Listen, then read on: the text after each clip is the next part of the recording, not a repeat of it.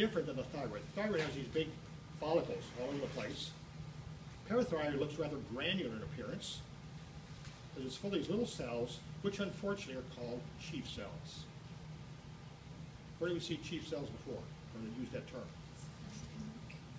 In the gastric glands of the stomach, remember, they're the ones that produce the hormone, not the hormone, the digestive enzyme, pepsinogen, converted to pepsin by the hydrochloric acid in the parietal cells. But unfortunately, these are called chief cells. And what you see here, given the granular appearance of the nuclei of these chief cells. And they produce parathyroid hormone. Parathyroid gland, parathyroid hormone, produced by these chief cells. And their function is the opposite of calcitonin. If you look at the top of the next page of your handout, parathyroid gland, parathyroid hormone, okay, from the chief cells. This elevates calcium ion levels in the blood.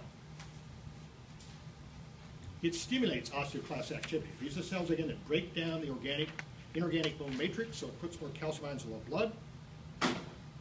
It also stimulates the kidneys to reabsorb more calcium ions,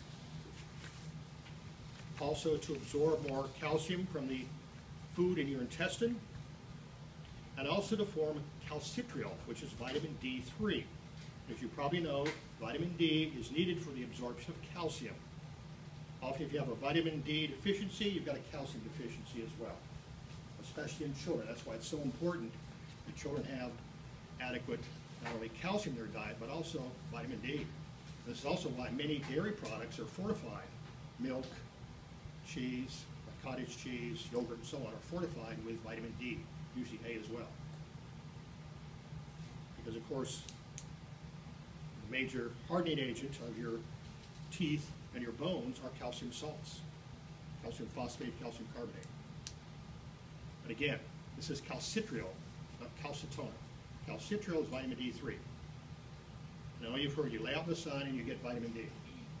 Well, you get a precursor of vitamin D. That's carried to the kidneys. The kidneys actually make the vitamin D3, which is the more effective form of what you get from laying out in the sun. Okay?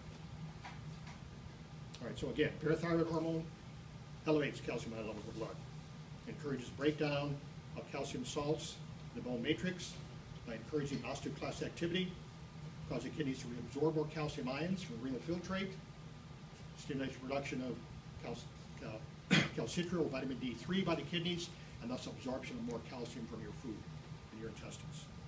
So overall effect, elevate calcium ion levels. Calcitonin, lower calcium ion levels.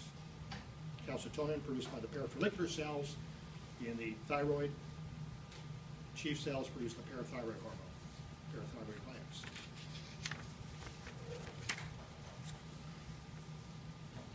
Okay, there's another cell type. They're not as common as the chief cells.